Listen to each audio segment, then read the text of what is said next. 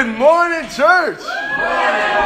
You know, my name is Garner, and I'm very honored to preach the word today. Amen. You know, it's an honor. I mean, I'm very grateful for Joel and Courtney and their incredible leadership overseeing the whole church, not just the campus ministry, but believing in myself, believing in all of us, and just the love that you guys have for us, bro. I mean, I'm very grateful just to have you as my leader and just to oversee all of us and always pour your heart into me, bro.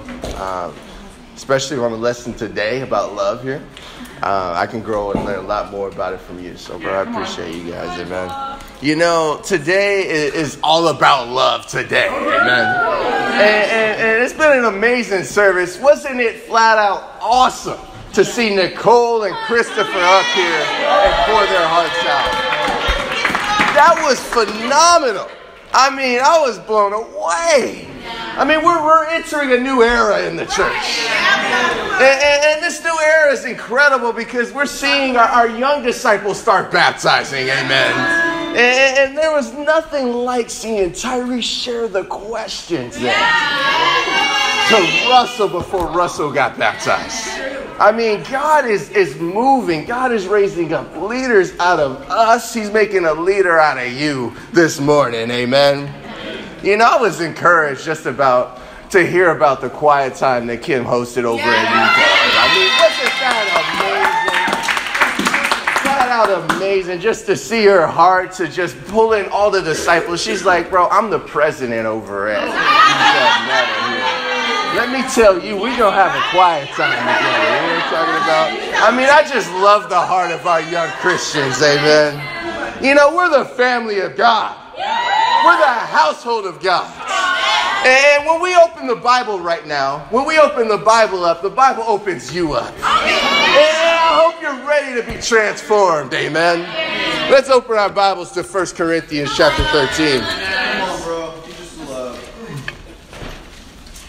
1 Corinthians chapter 13. It's always encouraging to see new friends here as well. Shout out to Aiden over there in the back right there. But honestly, I'm very proud of the church. It's fun being a disciple. It's fun being a disciple everywhere, but it's especially fun being a disciple here in Seattle. I mean, just the memories we have. I mean, the family that we have. I mean, evangelizing the world is going to be incredible. It's always gonna hurt a little bit when we send a missionary out because of the love and the family we have here in Seattle. Amen. Now, in verse 13, the Bible says, "And now these three remain: faith, hope, and love. But the greatest of these is love." And the church said, "Amen." You know, when it's all said and done in your life, there's only these three that's going to remain: your faith, your hope, and your love. You know, and love is the greatest. We're going to be talking about love today, amen. And the world openly doesn't know that much about love. They really don't know that much. I mean, there's thousands of songs that talk about love. Thousands of them. I'm not going to sing. But in those songs, they ask questions about love. That's right. Like, where is the love? Right? I mean, obviously, Black Eyed Peas, love is found in the Bible. Amen. Obviously, right? I mean, sometimes they ask questions and they're concerned about love. And sometimes they'll say, I don't want to close my eyes. I don't want to fall asleep because I miss you, baby. And I don't want to miss a thing. I mean, somebody's got to share Ariel Smith about the love of God, amen. God knows every hair on your head. He's not going to miss a thing. I mean, and I can't hit that one. I'm not even going to try. But Whitney Houston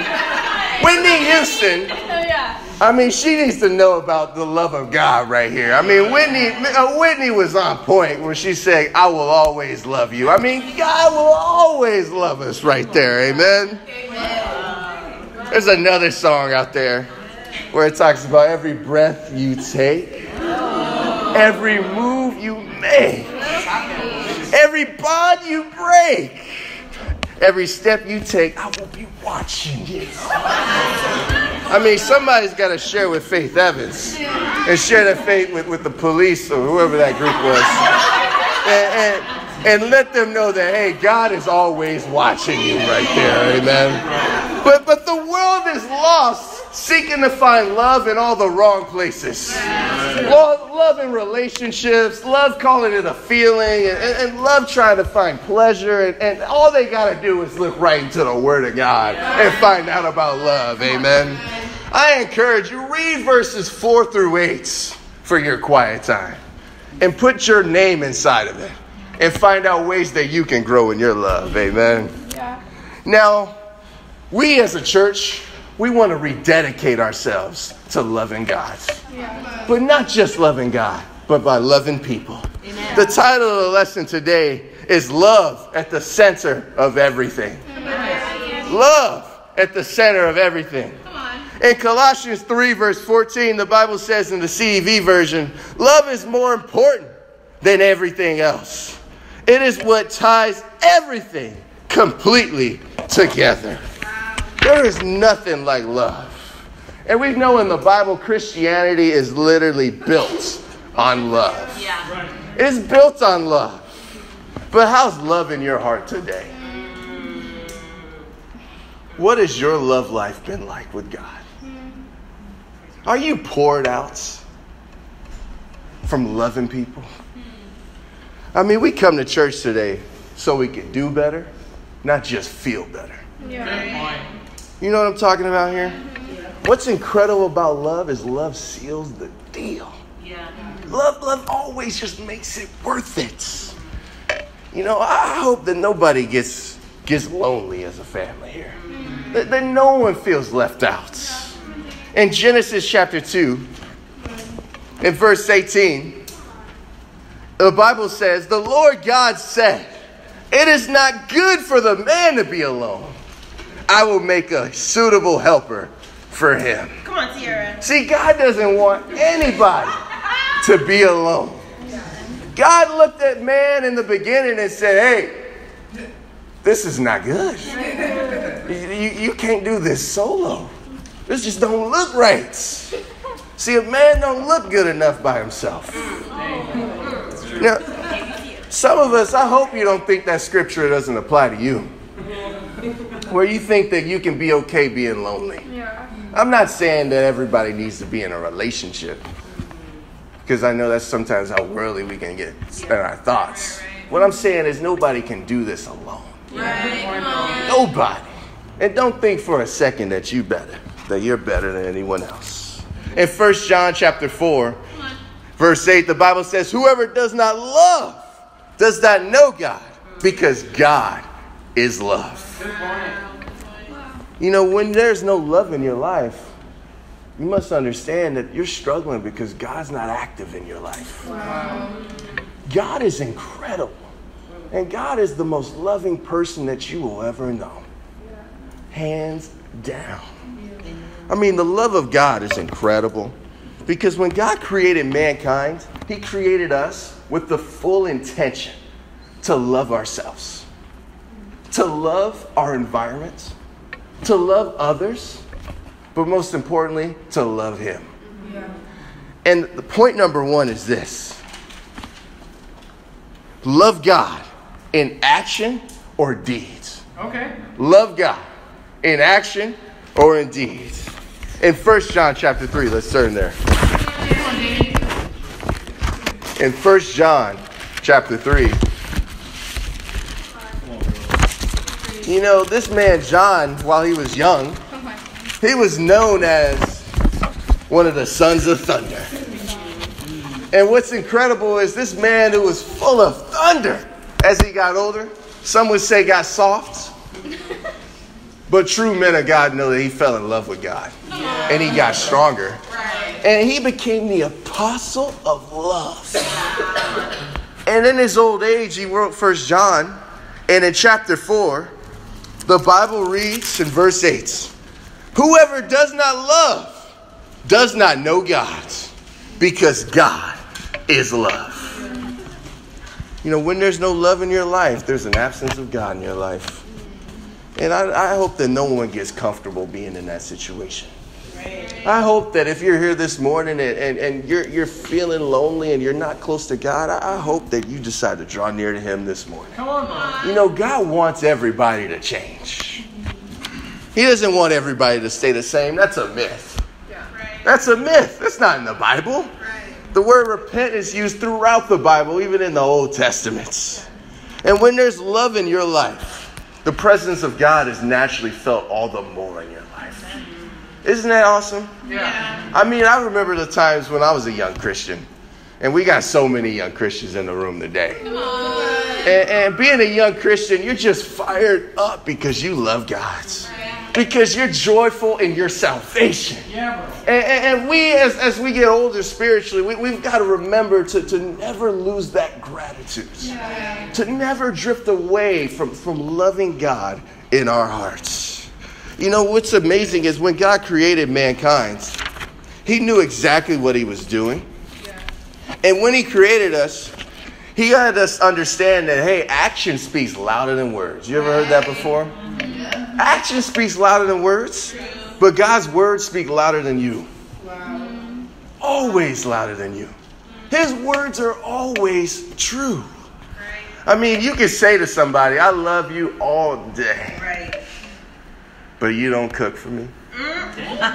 Right? You don't take out the trash. Right? You don't do your dishes. Right? You're saying that you love me, but you ain't showing me that you love me. Something ain't right. That ain't a real love. You know what I'm talking about? Something ain't right. See, some of us need to take some steps back and say that, hey, love is not just action, but love is also speaking too. And it's very important to match our words with our actions in our love for people, but most importantly in our love for God. When's the last time you said, God, I love you? When's the last time? Sometimes, I hope this isn't you, but when you're in that situation, you got to stutter a little bit. Like, God, I love you, God. We got to get it out. We got to get it out. It's important to reaffirm our love. You know, growing up, I was in Chicago. And growing up in Chicago, we surely didn't know what love meant. Not at all. And my family had 14 kids on my mom's side. And my mom was like number 11 or 10 of those kids. So she helped raise like 10 other siblings. And growing up there, I mean, on my dad's side, it wasn't any better. My grandmother was poisoned by her own sister over a guy at a club. Wow. And she became mentally unstable and emotionally reverted back to being a teenager. My dad was around 18 years old at that time. He quit right after high school. He was going to go to college, but he gave up his dream just to take care of his mom. That woman gets older, and he's literally raising his own mother. Me growing up in Chicago, I never really witnessed my grandmother as a normal, mature woman. I've only seen her as a naive child, even though she was over 50 years older than me. And growing up there, I had no idea really how heartbreaking that must have been for my dad. Yeah. And sadly, growing up in Chicago, I would only see my dad on weekends. Only on weekends. And growing up there, I would be with my dad, and we'd always watch Bruce Lee movies. Nice. That was our bonding time. Nice. We'd listen to Lenny Kravitz, bumping some Bruce Springsteen. And my dad doesn't sound that hood, amen. But we would blast those music, and those were my memories of my dad. But my heart was so hard, I never told him I love him. I never did. Years went by, and I ended up moving in with my dad in San Diego, and I still had this hard heart. And living with my dad in San Diego, his hardest moment was when his mother, my grandmother, passed away. Yeah. I was in school, and I get a call, and my dad literally tells me, son, in tears, and this was one of the first times I'd ever heard my dad cry, in tears saying, you got to come home right now. See, I was in school, and I played basketball, and I would stay after school and play basketball as a normal kid who loves basketball would do. And my friends take me home, and there's nothing but cops in the apartment complex. He didn't tell me what happened. And I see a body bag, and my grandmother's in that body bag. See, my dad came home from work because he had a bad feeling, and he went into my grandmother's apartment. We lived in separate apartments, and she was on dialysis. But he came home and saw the whole carpet just covered in blood. Wow. And her just dead on the floor. Wow. And I walked home and after getting dropped off, and I saw my dad just in tears. And I held my dad, and everything in me wanted to tell my dad I love him. But I didn't. I didn't.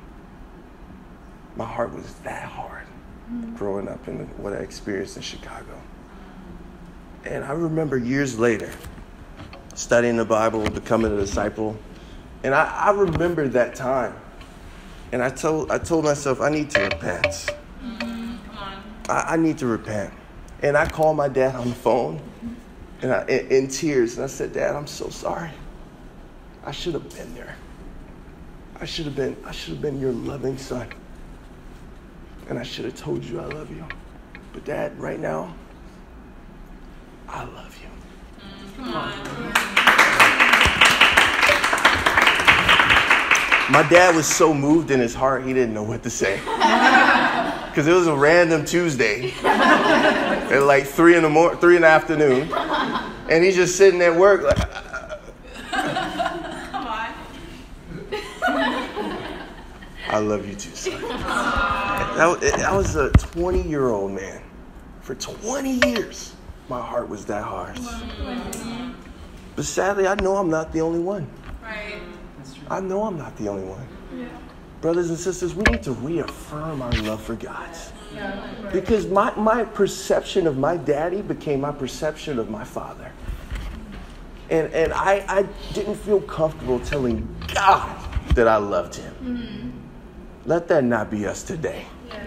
Let that not be you right now. See, right now as a family, I want to encourage you to tell God right now you love him. I love God with all my heart, mind, soul, and strength. Amen. You know, God's love is incredible because he gave his only son for you, for each of you. That's the love of God. He was willing to sacrifice everything just so he can have your soul. Just so you would love him right on back. And there will never be a comparison between us and God's love. It'll never be comparable. But all we can do is reaffirm our love right on back at him. So brothers and sisters, to love God is to obey his commands. And I want to encourage you, focus in on your obedience. Right. What are the areas in your life where you're struggling in obeying God? Come on. Write them down. Start with 10, because there's at least 10, but start with 10. Amen. Start with 10. Write them down. And I want to encourage you, read scriptures. Yeah. Come on. Read the scriptures. Read Hebrews 5:7, where it talks about during the days of Jesus' life, in his reverent submission, he came to God with tears. Yeah. Read scriptures about Jesus' love so you can grow in Jesus' love. Amen. You know, point number 2 is love people by giving your whole hearts. Love people by giving your whole hearts. You know, in this new era as a church, we need to focus on our relationships. Yeah. We need to focus on the depth of our relationships. Amen. The depth by taking our love to the next level. Yeah. By deciding to have a love like no other. You know, we're going to read a passage about a man who knew a lot about love. and it's in Acts. Nice. Come on, Danny. In Acts chapter 20, Paul had his heart on Jerusalem. But he had plans to say goodbye to his dear friends along the way. Now, Paul knew that if he was to go to Ephesus, which is where he goes here, or where he sends for the leaders, he knew if he went there, it would have been too hard for him to say goodbye. So he literally sends for the elders to come out and meet him outside. And when he meets them, this is what he had to say. In verse 17 of Acts chapter 20. From Miletus, Paul sent to Ephesus for the elders of the church. When they arrived, he said to them, "You know how I lived the whole time I was with you. From the first day I came into the province of Asia, I served the Lord with great humility and with tears, although I was severely tested by the plots of the Jews. You know that I have not hesitated to preach anything that would be helpful to you, but have taught you publicly and from house to house. I have declared to both Jews and Greeks that they must turn to God in repentance and have faith in our Lord Jesus. And now, compelled by the Spirit, I am going to Jerusalem, not knowing what will happen to me there. I only knew that in every city the Holy Spirit warns me that prison and hardships are facing me. However, I consider my life worth nothing to me, if only I may finish the race and complete the task the Lord Jesus has given me, the task of testifying to the gospel of God's grace. Now I know that none of you among whom I have gone about preaching the kingdom will ever see me again. Therefore, I declare to you today that I am innocent of the blood of all men. For I have not hesitated to proclaim to you the whole will of God. Keep watch over yourselves and all the flock, of which the Holy Spirit has made you overseers. Be shepherds of the church of God, which he bought with his own blood. I know after that after I leave, savage wolves will come in and among you, and will not spare the flock. Wow. Even from your own number, men will arise and distort the truth, in order to draw away disciples after them. So be on your guards.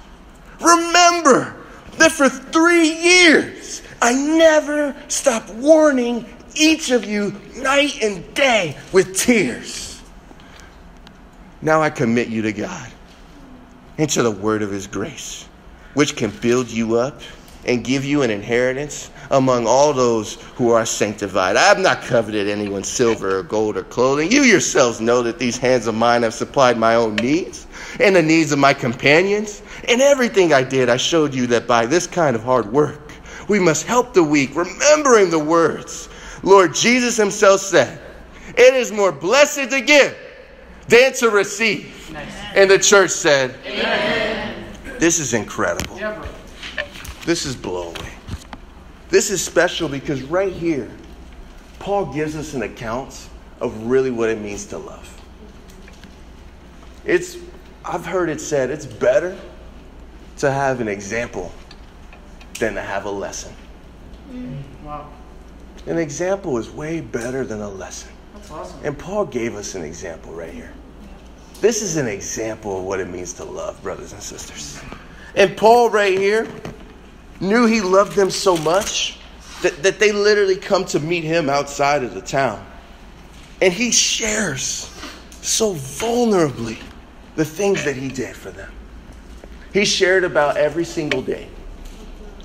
Not just in the daytime, but also in the nighttime. He came to the brothers and sisters with tears. And he warned them about what was going to come. Yeah. And he took time out of his life because love became his life. To prioritize relationships with people.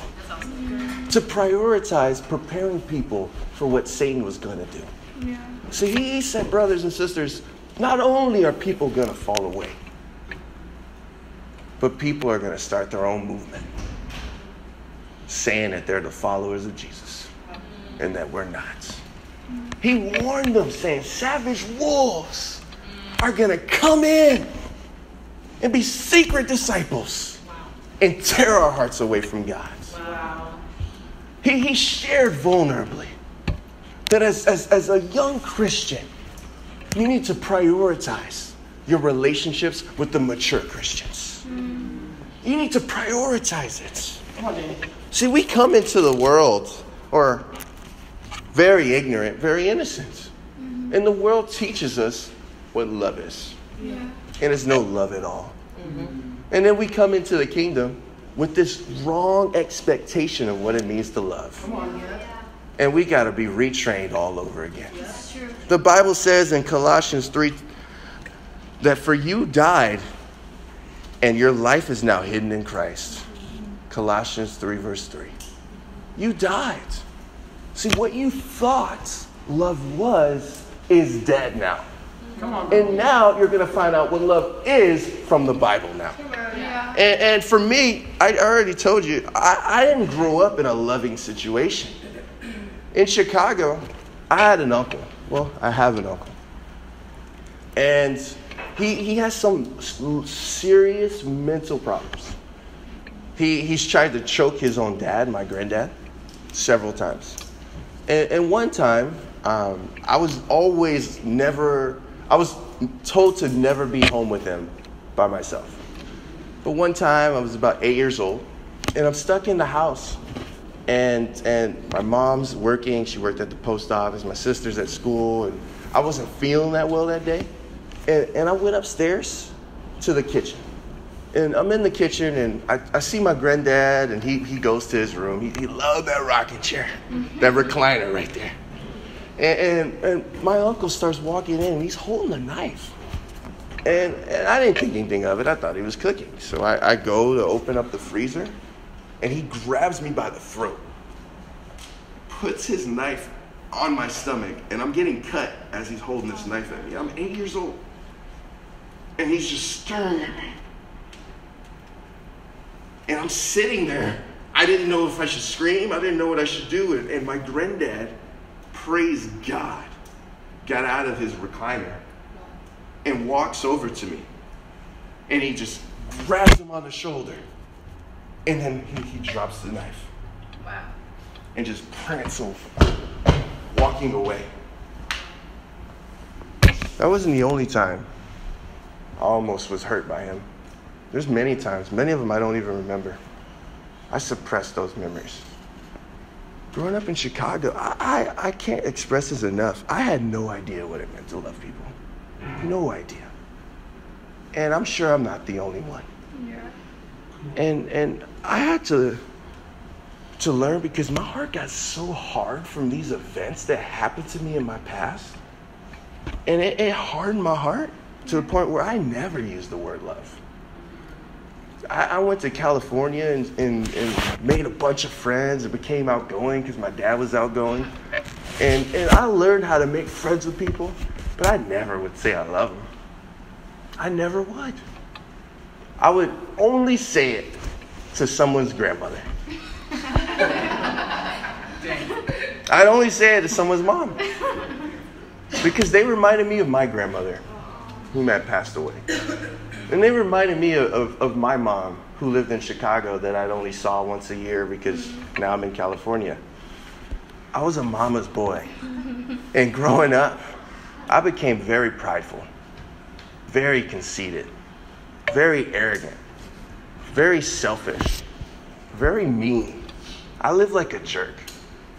And at the same time, that was in my heart. But a lot of times people in the world were attracted to that garbage.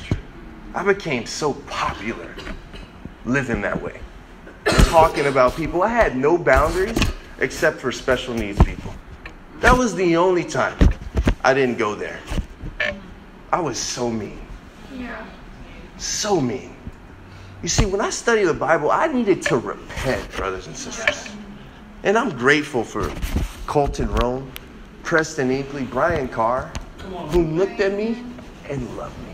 Come on. And called me to obey the Bible and to retrain me on what it means to love. Yeah.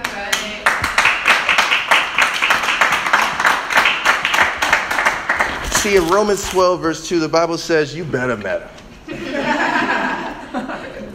It says you better meta. It says do not conform to the pattern of this world, but be transformed by the renewing of your mind. You better meta. I want to start a new hashtag today. Let's do the hashtag, amen. Hashtag you better meta. If you're on Facebook and you're going to share some good news about what God's doing as we're fundraising, or what God's doing as Sarah has come to get baptized, we're going to use the hashtag you better meta. If you're on campus and you shared your faith with 100 people because you love God, you're going to use the hashtag you better meta. When you're reaching out to people that you love and you care for, you're doing your follow-ups, and one of them comes to church, you're going to use the hashtag you better meta. Amen. You know, the Bible says, open wide your hearts. In Corinthians chapter 6, verse 11. It says, we have spoken freely to you, Corinthians, and open wide our hearts to you. This is the heart. When you build relationships in God's kingdom, your heart is open. Yes. And this is a quote-unquote dangerous thing. Because I was hurt in the world before I was a Christian. Literally and emotionally. But I had never felt real pain until I was really a disciple. Because in the world, my heart was hard. So when my uncle did that to me, it was hard. I just moved on. That was life. Yeah. But now knowing and tasting Jesus' blood as a disciple, knowing what it's like to genuinely love somebody and to be hurt, that stings. Yeah. That stings. But that's the calling of Christianity. Yeah. That's the calling of the Bible. Brothers and sisters, don't you ever let Satan tempt you to pull your heart back from somebody else. Don't you ever let it happen. You see, what's the kryptonite of love? Ingratitude. Ingratitude. It kills love every single time. Every single time. A lack of appreciation for what someone's done for you will always make you ungrateful, and you will never learn how to love that person. That's a good point. It's a sad thing sometimes when you go above and beyond for somebody and they don't even say thank you. That's a sad thing. Don't let that be you in your relationship with God. Because God feels that way all the time. He goes above and beyond for us. All the least we could do is say thank you. You know what I'm talking about? The least we could do. You know, as a disciple, we've got to have the conviction, as it says in Luke 7, verse 47. Therefore, I tell you, whoever has been forgiven much, loves much. Nice. Come on, bro. Because that's the opposite of ingratitude is gratitude. Yeah. You guys follow me here? Yeah. And it's incredible because you can look at people and tell who's grateful. Right. Like you can look at Tyrese and just know he's grateful. Right? You can just look at him. Why? Because you see it on his smile. You see it on his face. You can just tell who's grateful. Yeah. You can look at Tylisha. And you can know that she shared her faith with almost 200 people the first 2 weeks of the quarter. Which was a lot more than a lot of people. And as a young Christian, just out of the water, you can just tell she's grateful. You can look at Sarah. And look at back to the relationship she had and shared with Kim that night. Oh, yeah. And you can just tell that they're grateful. You see, gratitude is the right attitude. The most grateful people in the church are the most loving people in the fellowship. It's always been that way. And as a disciple, we've got to remember to never expect perfect love out of people without expecting a lot of grace out of you. So if you're going to expect much out of the people, you better have a lot of grace in your heart. Right? It's not fair. That's what God does for us, and that's how we should imitate God in our relationships with each other. But with God, we can always expect unfailing love from Him. I mean, when a brother or sister hurts you, God forbid you take it personally. But if you did, you better go and pray to that unfailing love that God has. And you better go to God. And God will encourage you right on back. So you know how to deal with that solution in that situation the right way. Amen? Don't waste time wrestling with yourself when all you need to do is go to God in the first place. Don't waste your time. Don't waste your time. Don't even try to process it. Don't even try. Like, did this person just slap me? I don't know if you've ever been there. I've actually been there, sadly. And you got to think like, what just happened? Don't even think what just happened. Think about God. The love of God. Amen. I want to give you some practicals. Okay, fair enough, bro. Because I believe the church needs to grow in these areas. The church, we need to grow in loving as a young disciple, the more mature disciples. And the mature disciples need to learn how to love the baby disciples. So I have practicals for each. If you're a young Christian that just gotten baptized, 4 practicals. Spend the night with the disciples who baptized you. Nice. Spend the night at their house. Go and hang out with them. Have a sleepover. Amen. Yes. Go back to your young days. Amen. When love was pure. Number 2, ask to hear their testimony. Nice. Ask to hear their testimony. Number 3, share your testimony. And number 4, have meals together. If it's within your means, feed them. Take your discipler to dinner. Yeah. Even if it's off your Husky card, amen. But do it. Reaffirm your love for your disciplers, amen. Nice. Now, disciplers, this one's for you. Be intentional. That's awesome. Love it. Be intentional. If it's in the fellowship and there's something you know you need to bring it up in the fellowship, but pull it away, pull it outside. Be intentional, amen? Amen. Think through what you need to do before you get to where you need to be. Yeah. Be intentional. Have a plan. Have a to-do list. Amen? Amen. Seasoned veterans, we need to have seasoned conversations. Nice. Seasoned with salt. Have conversations that build up the people around you, not tearing them down. Amen? These are areas I believe if we do, God will blow us away. As a church today, we're at 30. Our call is to be at 30% with special missions. Okay. Isn't that incredible? Yeah. And special missions is awesome. For time, I'm not going to read the scripture, but you could write it down. It's 2 Corinthians chapter 8, verse 7 through 8, and it talks about excelling in the grace of giving, as this is a test of your true love for each other. Nice. And we're going to close here in John chapter 13. But many of us can quote it, so I'm just going to quote it now. In John 13, the Bible says, "A new command I give you. Love one another. By this, so you must love one another. By this, all men will know that you are my disciples, if you love one another." God is awesome. God is awesome, but God is also a "what have you done for me lately" kind of God. So I want to encourage you, if you're struggling in your love for each other, if you're struggling in your love for the family, your love for God, always remember that God's unfailing love will never fail you. Yeah. That's why it's called unfailing. And remember these 2 points. Love God, number 1. And love people, number 2. And watch God be glorified through you. And to God be all the glory.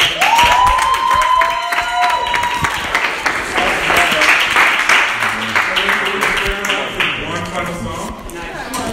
Real quick. After this, we're going to have a fellowship, and then we're going to be at 1:30 at Green Lake for an awesome baptism.